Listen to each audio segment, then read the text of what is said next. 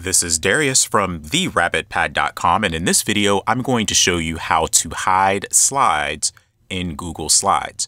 Please make sure you click that subscribe button and that notification bell so that you can be notified when I publish more videos in the future. On the screen here, I have a basic presentation listing several countries and cities to visit. And I have countries such as Germany, the United States where I live, Panama, Japan, and Kenya in this presentation as examples. Now, let's say that I am unsure about other cities within the United States to visit, or maybe I just want to focus on other countries instead of traveling within my own.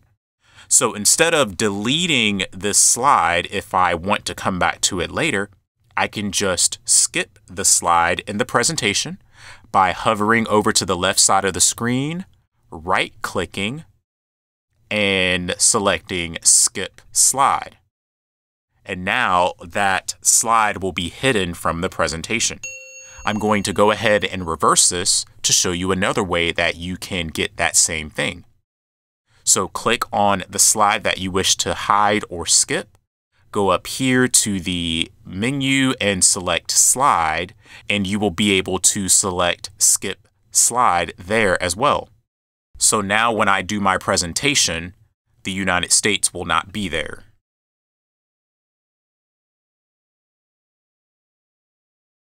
The United States was supposed to be between Panama and Germany, and it's not there.